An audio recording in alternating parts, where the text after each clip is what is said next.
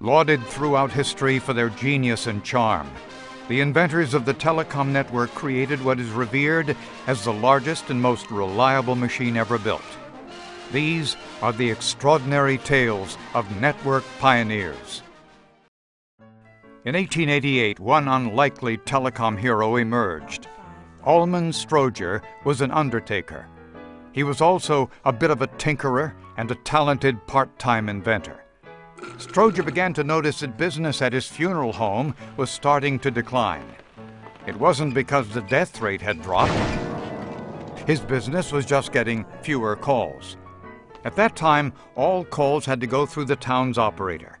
So when a call for a funeral home came in, she would say, "I'm so sorry, let me connect you to the undertaker." But where she connected the call was completely up to her. As it turned out, the town's operator was married to Strowger's competitor. And when a call came in for the undertaker, she connected the person to her husband and not to Strowger. Well, Strowger looked at that and said, "That's not fair." So he set out to create a device that would take control out of the hands of the operator.